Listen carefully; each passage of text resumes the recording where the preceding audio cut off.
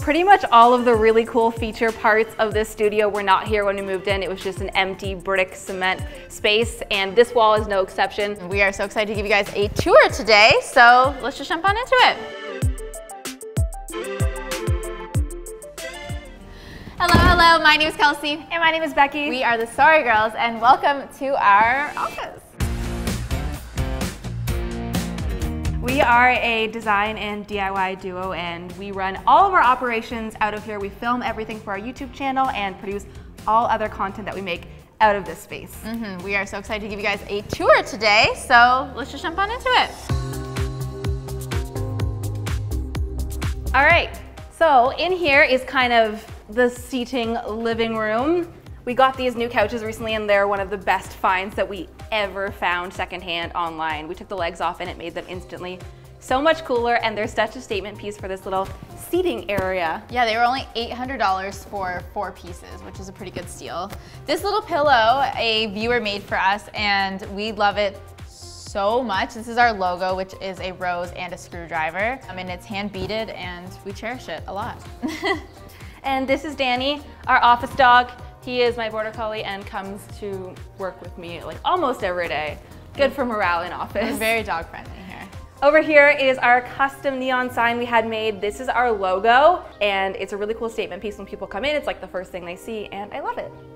Moving on to our boardroom. That sounds way too fancy for like who we actually are.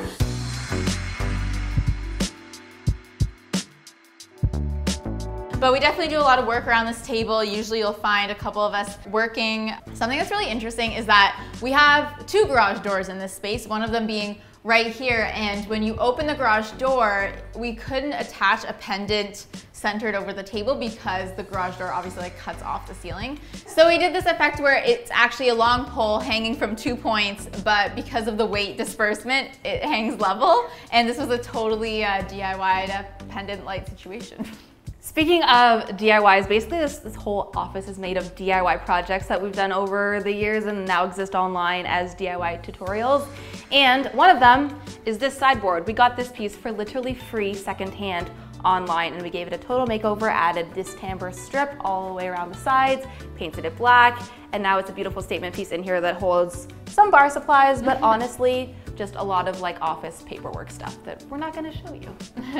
Speaking of timbre, we have a lot of that back in the entranceway, so let's head on over there.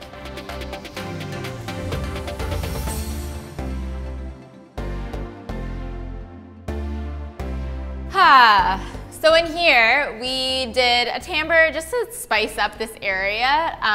Becky actually built these benches that you could sit on, put your shoes on.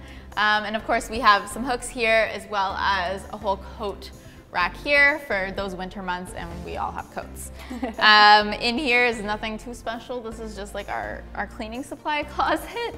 Storage was definitely an issue in here because when we moved in, it was just one giant open space. So we did build a storage room, and then anything else we kind of had to add. So hence this, but I think we made it blend in pretty nicely. Okay, let me show you the workshop next. But on your way, you'll notice these fun features. These are actually bike hooks. So if you come to the office and you ride your bike here, you can hang it up on the hook, which is great. It gets it out of the way. Plus it helps encourage uses of bikes around the city, which we love.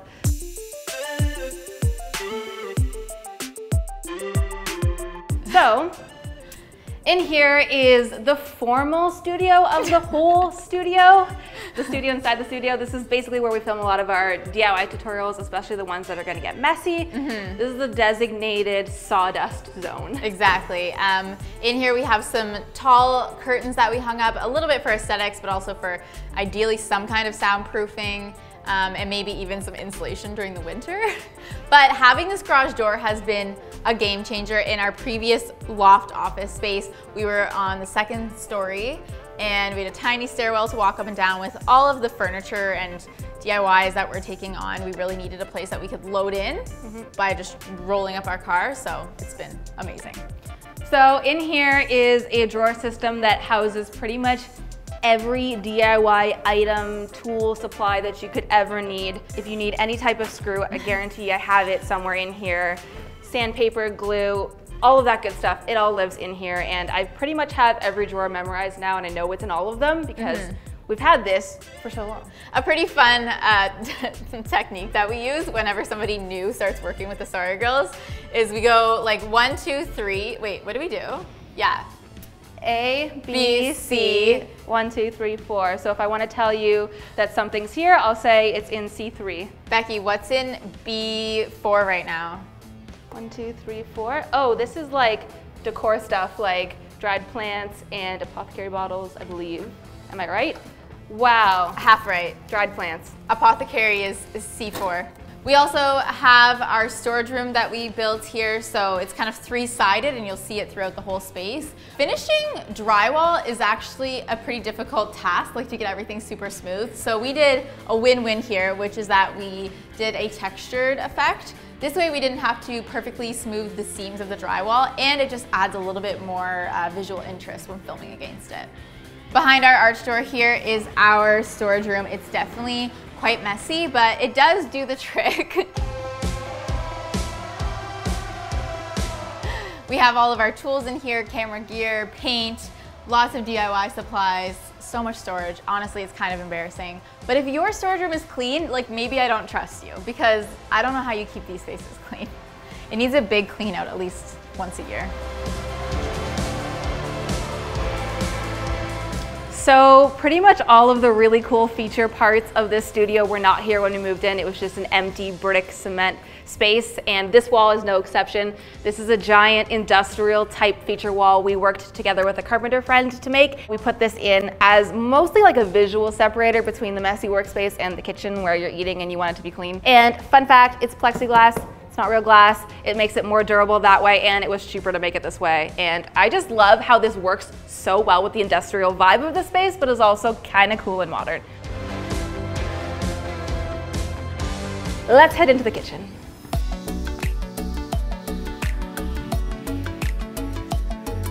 So this kitchen was also not here when we moved in, but our landlord does specialize in kitchens. So with him, we built this out. We designed, you know, the cabinetry as well as the countertop, but we did put up the tile all by ourselves. This was actually our first time ever trying tile, and I think it turned out pretty good for a first time. And we also added a curtain rod up top as a means of just visual interest and a way to have more storage and hang our pots.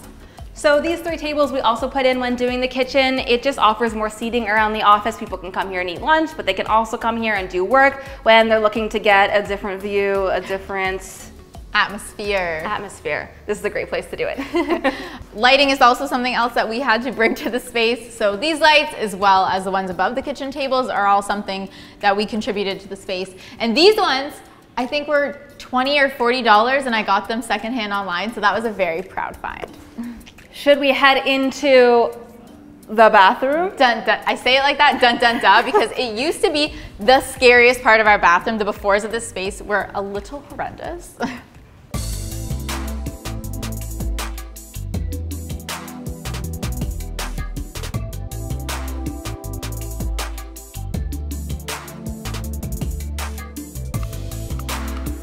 This bathroom was an entirely gray, cement, very drab, depressing space to be in, so we thought it was a really good opportunity to do something a little bit more interesting and out there with our design choices.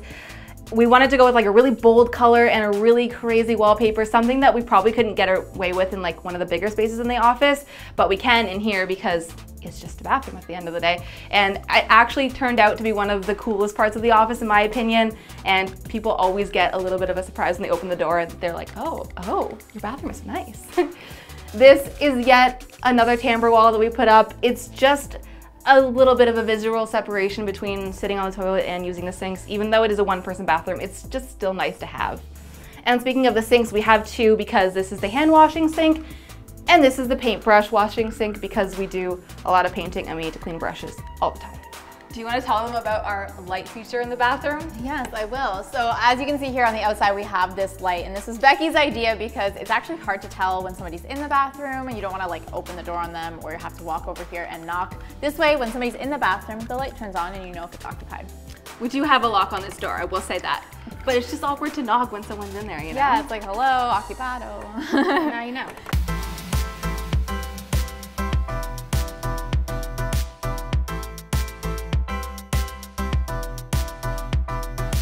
So outside of our bathroom, we have our vanity area, and obviously this was inspired because we want a vanity area to get ready for our videos, but also this was a pretty unusable corner. I think we made some good use of it.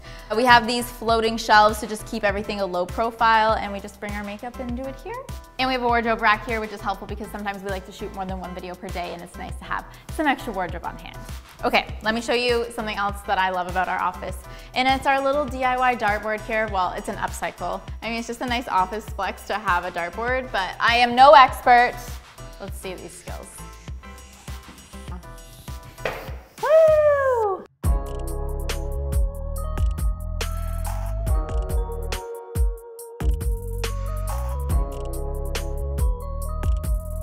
So this whole studio space was a work in progress and still kind of is. We documented every single space as a full makeover on our YouTube channel. You can go watch an episode of every single space come to life and subscribe if you enjoy the content. But I think this corner specifically was the thing that got changed the most, and we didn't really land on what we were doing until the very end. And that's because it's just kind of been the place where the random furniture pieces go when we don't need them for makeovers. And for the longest time, it was these chairs with some other chairs with some other things. And by the end, we decided these were the chairs to keep. These were our best find ever. We got them secondhand. And this is just another seating area where people can also post up and do work. And we painted these giant freeform shapes on the wall, which I think just add more interest, more places to shoot against. And also back here is a giant, one of our biggest DIY projects we ever did. This massive mirror lives back here too. So let's head into the real boardroom of the office of the office.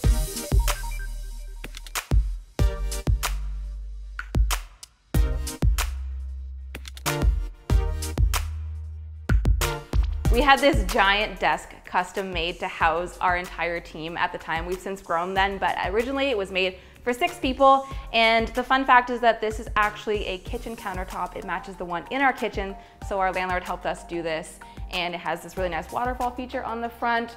And to work as the legs, we actually use these filing cabinets because it's a great way for everyone to have their own personal private space to house whatever work things they need with them. Back here on the wall is another really fun DIY project that we did. We did this really great wallpaper moment here with some old wallpaper that we actually ourselves tore up and stained with tea because we wanted to mix that old-timey feeling, like it is such a vintage loft space, but also have it look cool and modern. Wallpaper is kind of timeless in my opinion. And on the wall is just a gallery wall of really cool art made by our amazing viewers and some of the awards that we've won over our career.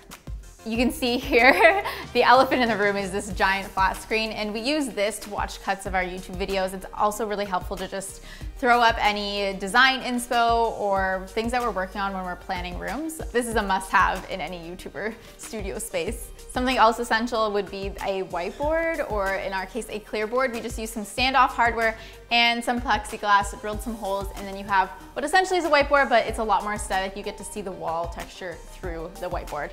And when there's nothing written on it, it's not an eyesore, it's just clear and it kind of disappears. Speaking of disappears, our backyard is a space that isn't quite so obvious when you arrive to our space, but it is through this little back hallway. Yes, we have a backyard. Okay, this is our backyard. This is the most recent space that we've completed, and we're so happy with it. We did this giant bench to fit all of our team and then some, as well as some chairs around our, again, giant table. Lots of DIYs back here, and it definitely just rained and it's a little sunny, so maybe you'll see some shots from our recent video so that it looks a little bit cuter than right now. So all the way in this back corner is the more relaxed seating option in the backyard. We have this really great hanging egg chair that has moved with us from our old office into the new one, and it actually was an outdoor chair. We just never had an outdoor space before, and now we do, so it's out here living its best life. We also have this great hammock, which is another great chill spot, and our fire pit, which is a really fun feature to be able to use at night when we want to all hang out here together as a team. And in the night shots, you can see that the lighting really lights up the space. We have the pendant here, creates a whole vibe. And also outdoor mirrors are something that we're loving right now. So we included a distressed outdoor mirror. Okay, we're gonna head back inside now. It's hot. Thank you guys so much for watching our studio tour today. If you want to see more about what we actually produce here, make sure that you subscribe down below. And there is an entire playlist of videos that go over every single makeover that happened in here to take it from an empty cement garage to what it is now, which I'm pretty proud of and glad I could share it with you guys. Likewise. Thank you so much for watching, and we will see you next time. Bye. Bye.